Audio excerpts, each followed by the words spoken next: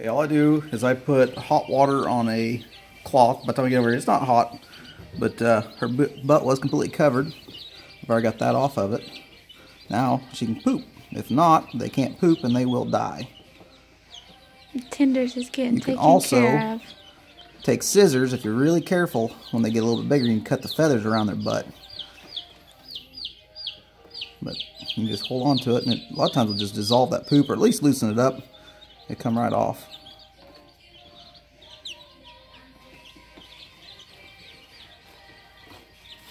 That's kind of opened it up quite a bit, and so she'll be able to poop now.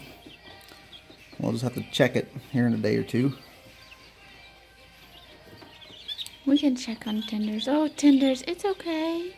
It's okay, sweetie. You don't want scorching hot water, but it's hot enough, it'll help loosen that poop up.